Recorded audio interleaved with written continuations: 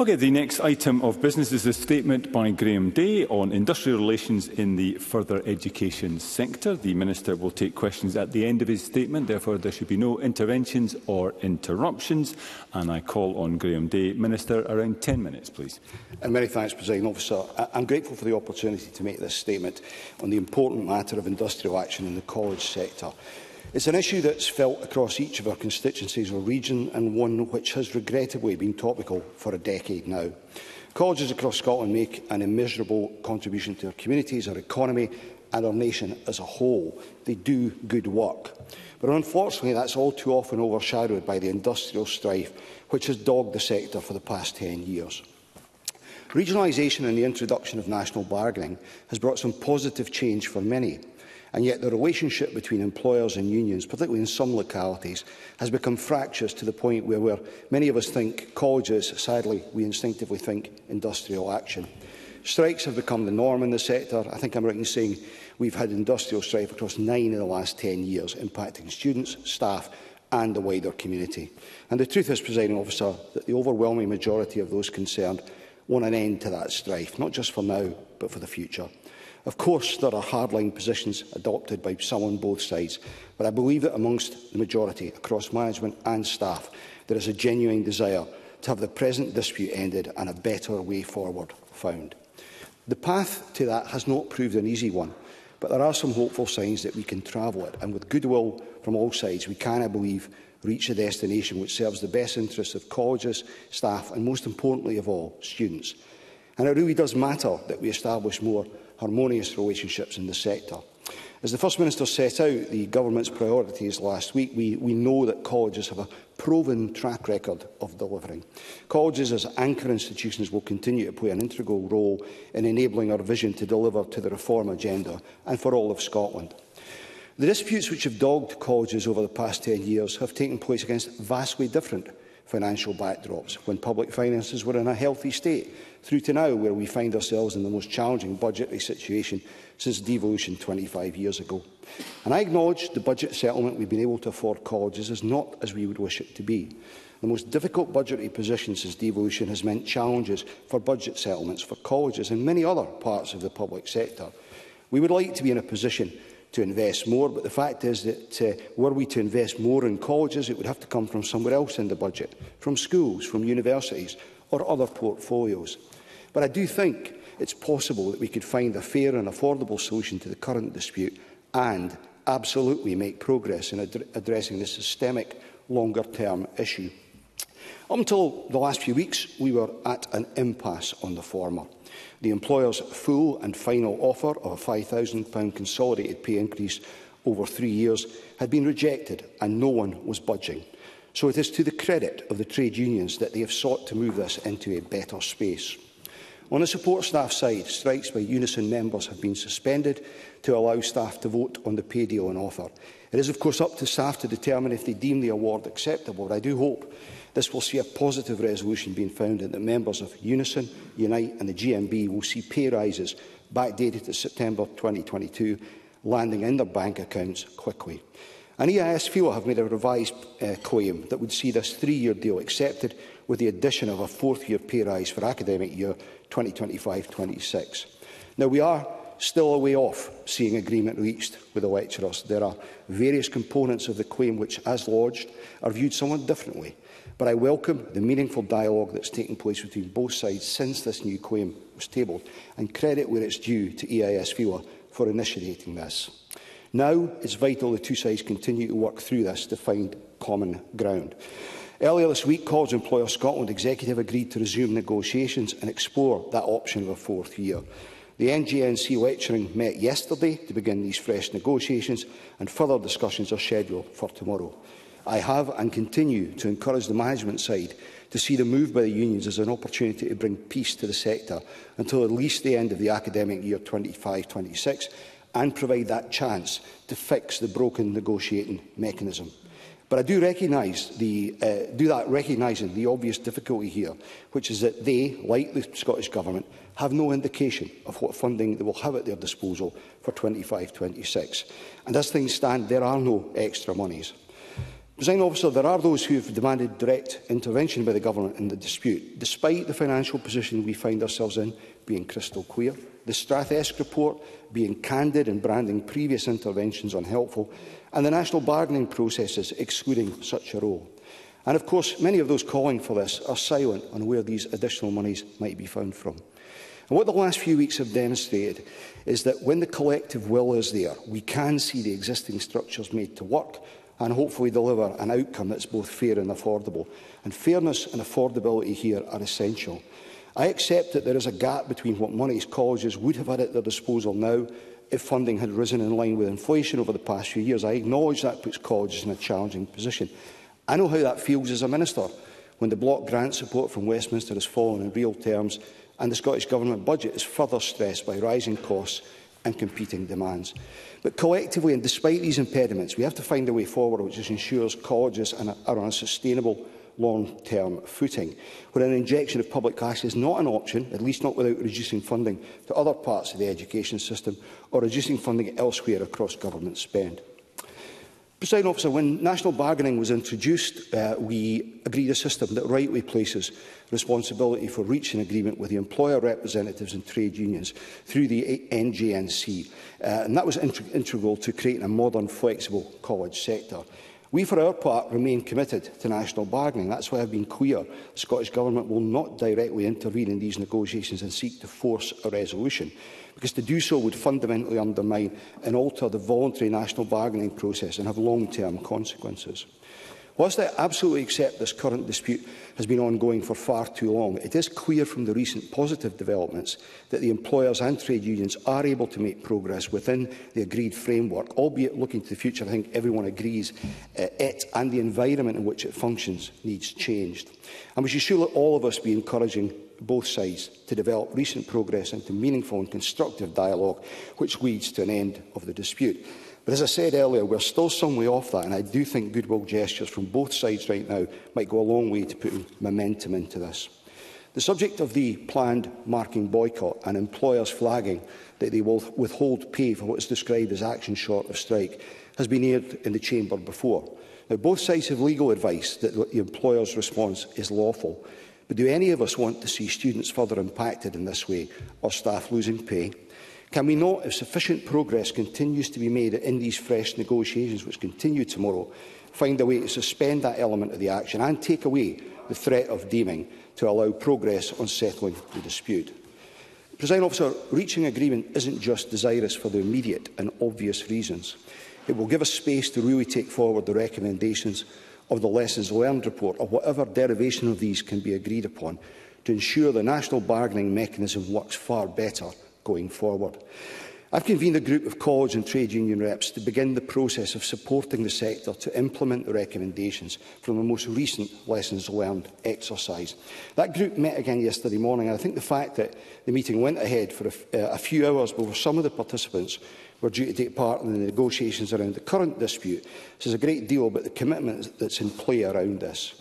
Now, it's not within my gift to share with the Chamber the specific actions which are under consideration, and at this stage to do so would be unhelpful. But I am confident the efforts of this group will pay dividends, and I thank them again for their involvement. As the Minister, my role here is a convening one, and I am hopeful it will be only a short-term one, seeking to facilitate a broad agreement on how matters have progressed, then leaving those concerned to take them forward.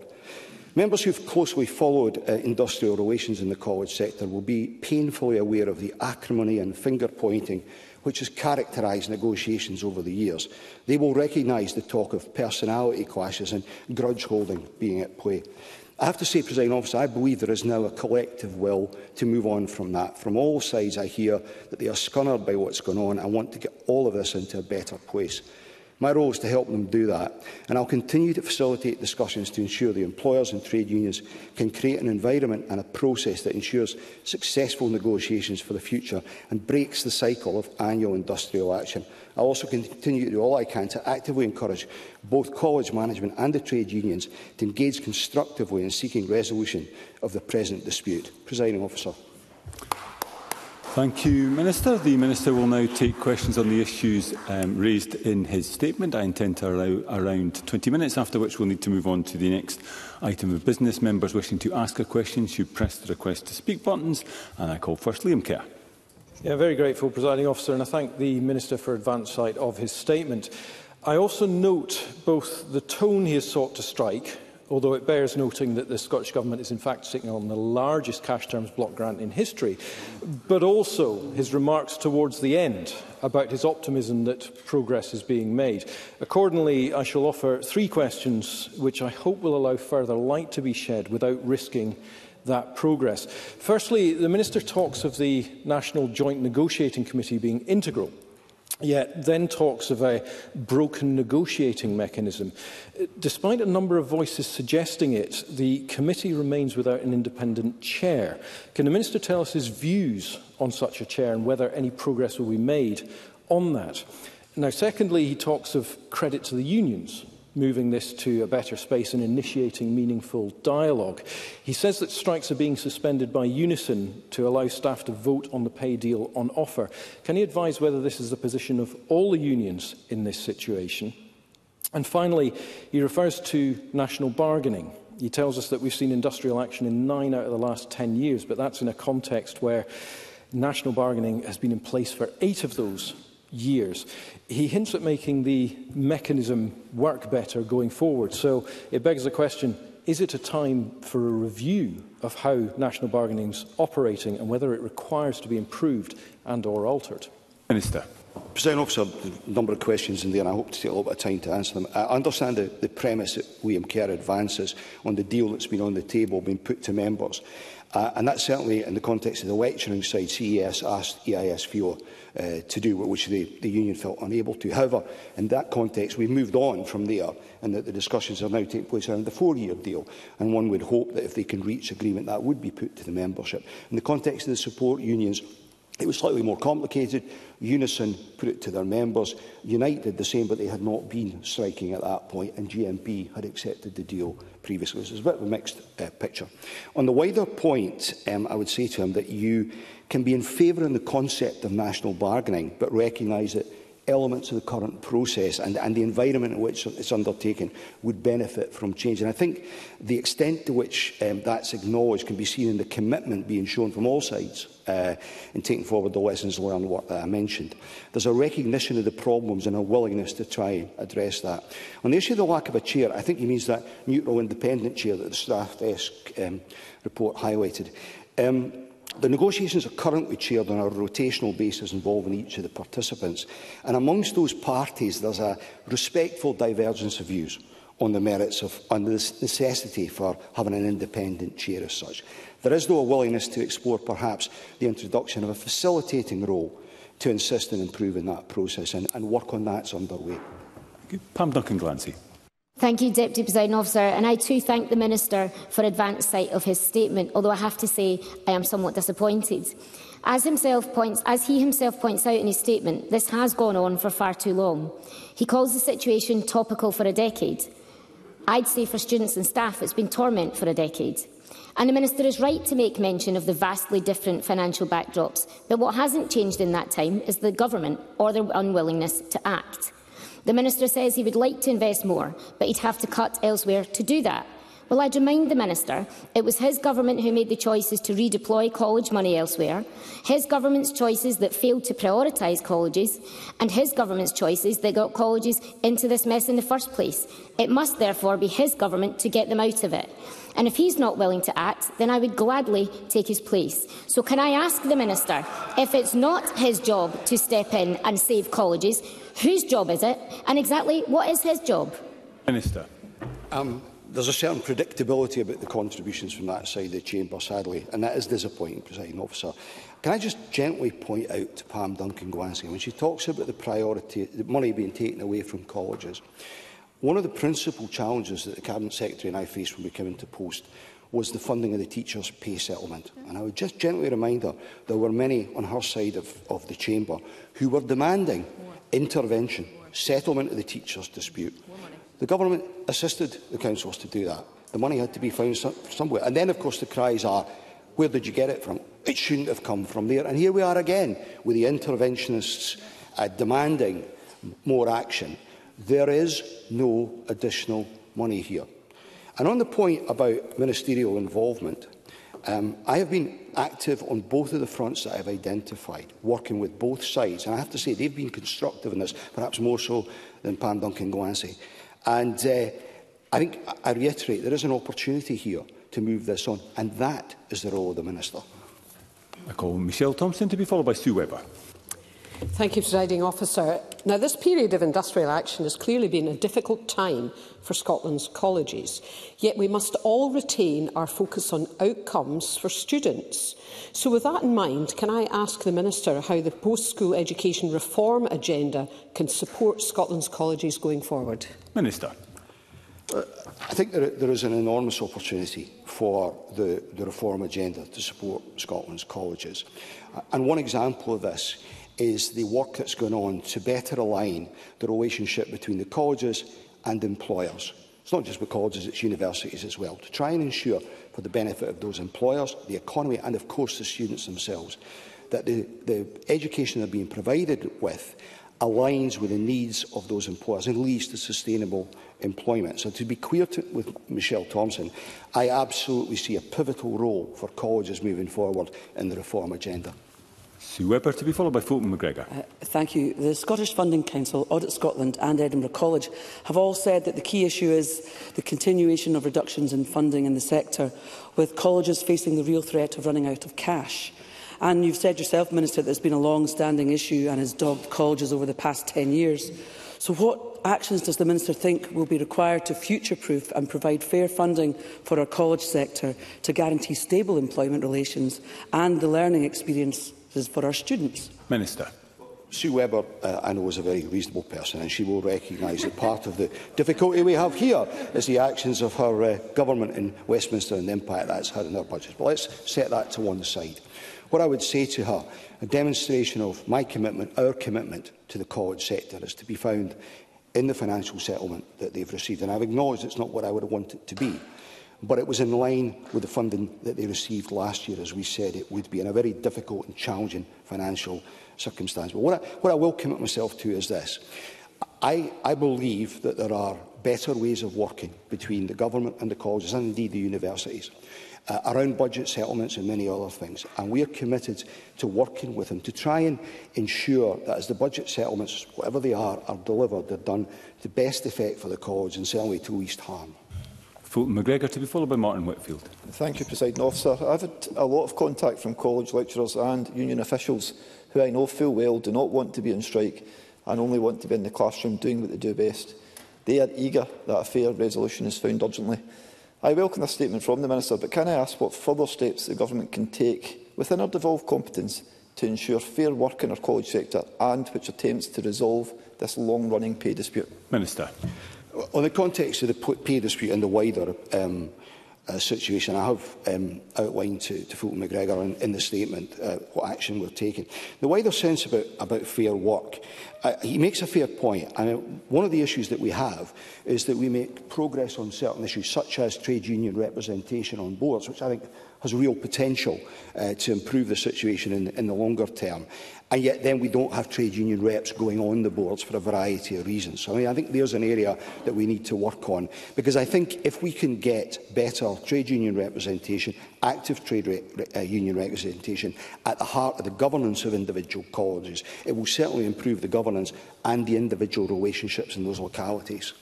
Martin Whitfield to be followed by Bill Kidd. I'm very grateful, Deputy Presiding Officer.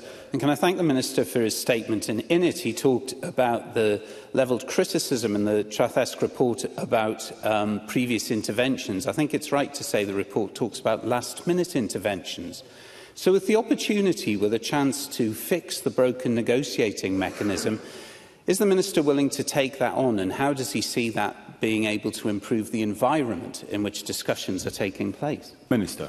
Well, and this is not to dodge the question, because it's a perfectly reasonable question, but I think Martin Whitfield will recognise that it's not for me as such to drive that change. It is for the participants to outline what they would find acceptable, what common ground they would find in the context of change. And I think there is a bit of that taking place at the moment.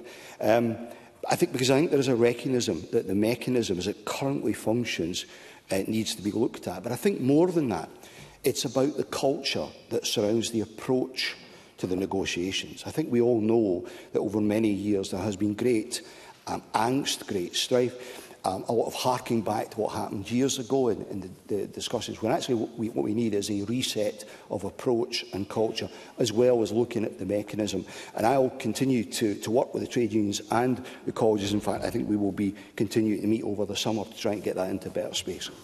Bill Kidd, to be followed by Ross Greer.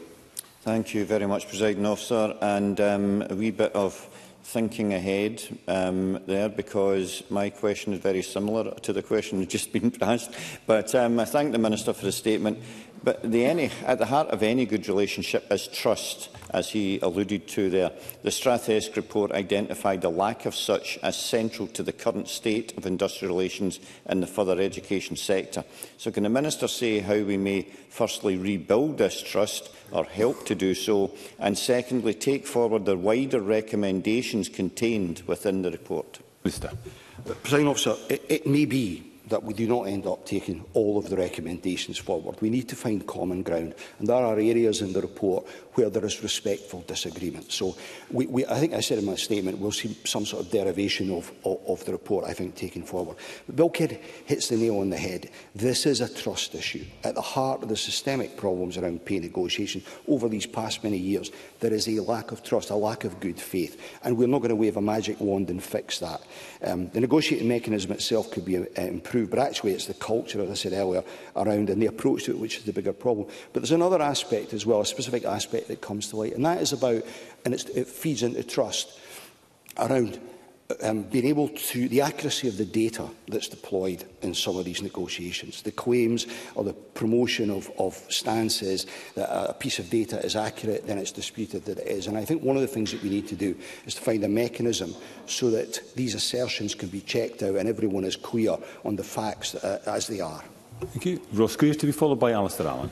Thank you. I hope the Minister will share my belief that one of the foundations of good industrial relations at a national level is well-trained, well-supported trade union representatives at a local level within each institution. So I was concerned to learn earlier this week that City of Glasgow College is proposing the closure of the Trade Union Education Centre that they run jointly with the Trade Union Congress. I'm concerned not just by the outcome, the impact this will have, but the process, a proposed closure just 5 weeks from now that would not allow for adequate consultation with college union representatives. So can I ask the Minister what discussions, if any, he's had with the College and the TUC thus far about this, and if he shares in my objection to the closure of this incredibly valuable asset to Scotland's trade union movement? So I've not had direct discussion with the TUC, but the issue has been raised me, so I'm aware of it. My understanding is that the current contract of this provision concludes at the end of June. I think it may have been extended slightly. And the view of the host college is that the course is underutilised and underfunded by the TUC, who it's operated with in partnership. I stress that's their view, I'm not saying that it's mine. I understand that no final decision has been taken in yet, and that as such, any decision to end the course or move it to another college, which I think is the more likely outcome if it is to end in Glasgow, would be the subject to consultation. I also understand that the Glasgow College Regional Board has not as yet had any direct engagement with the trade unions on this, but they are due to meet next week, and I would encourage the unions to raise this directly with the GCRB. Thank you, and I'd encourage members at the back of the chamber to keep the conversations out of the chamber. I now call Alistair Allen to be followed by Alex Cole-Hamilton. Presiding Officer, as we know, a number of colleges have undertaken restructuring exercises, including the one at UHI North West and Hebrides. Can the Minister say what engagement the Scottish Government has had with the college and its staff throughout the ongoing dispute, particularly given the impact that even a small number of jobs can have in a rural community? Minister. I visited the college in question in September of last year. I had discussions with the new board and with the principal, and I met the student body as well. We were very much alive to some of the challenges that are faced there, and I know that's an ongoing situation. I've met, not specific to that college, but in a general sense with UHI, both with the Scottish Funding Council and UHI itself, to discuss the future direction of the colleges and UHI Central as well, because we are all of us committed to the concept of UHI, but I think there's a recognition certainly amongst the constituent parts of UHI, that things need to change. There is a view that the funding that is available to the institution could be better utilised across the piece. And I'm committed to working with UHI on behalf of all of the colleges to improve things. But I do want to stress that any change will be made from the bottom up. Alex Cole-Hamilton, to be followed by Ros McCall. Thank you very much indeed, Presiding Officer. The Minister has done his best to strike an optimistic tone. We certainly hope that optimism is well placed, because this has been allowed to drag on for far too long with increasingly polarised positions. I do hope this is the beginning of the end of this dispute. Does the Minister accept that the intervention from the government over the teachers' pay, although it may have resolved that dispute, has aggravated the college's dispute still further, particularly where money was taken from the college sector? Minister. I accept the point to the extent that if you spend money once, you can't spend it again. But I suspect there were very few voices in this chamber raised at the time protesting about the settlement of the teachers' dispute. And that's simply the reality of this place. I just want to be clear with Alex Cole-Hamilton as well. I think I'm being realistic about the chances of the current dispute being settled. I hope I haven't been over-optimistic. I've said there's quite a long way to go here before we get to that position. But I am optimistic about the longer-term situation being resolved, because the will, the commitment is actually there to do that. Thank you. Ros McCall, to be followed by Rona Mackay.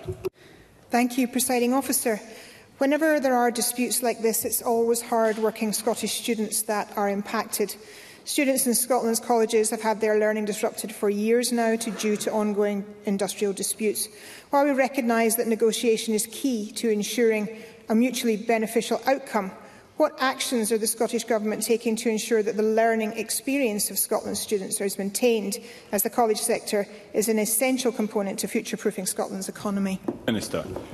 I think the first thing to say is that I don't know lecturers or college principals who want to see students adversely impacted by this. But you're right, the students are caught in the middle of it and have been for a number of years.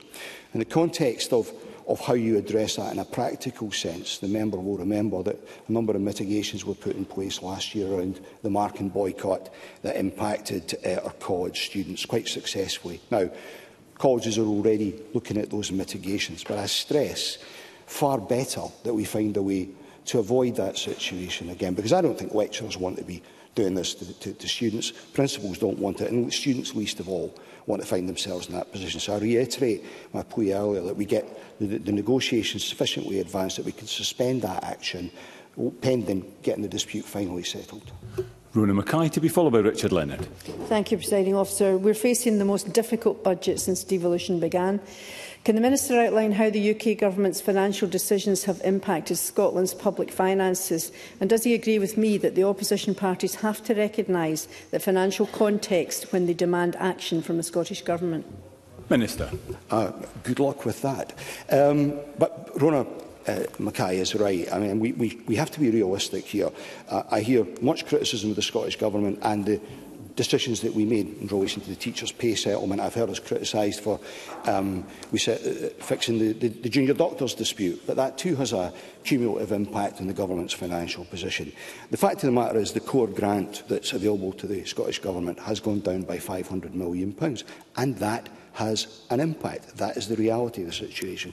And finally, Richard Leonard. Thank you, Presiding Officer. The Minister says he won't intervene in the dispute, and in the very next breath calls on EIS Fella to call off its action. Isn't that intervention? Why doesn't he call on the employer to resolve the dispute? Why doesn't he intervene to support that? Minister. Well, I would draw Richard Leonard's attention to the official report, because he clearly wasn't listening. I called on both of them. I called on the employers to remove the threat of deeming. That's exactly what I did. I draw Mr Leonard's attention to the official report. Thank you. That concludes proceedings on the statement. There will be a brief pause before we move to the next item of business to allow front benches to change.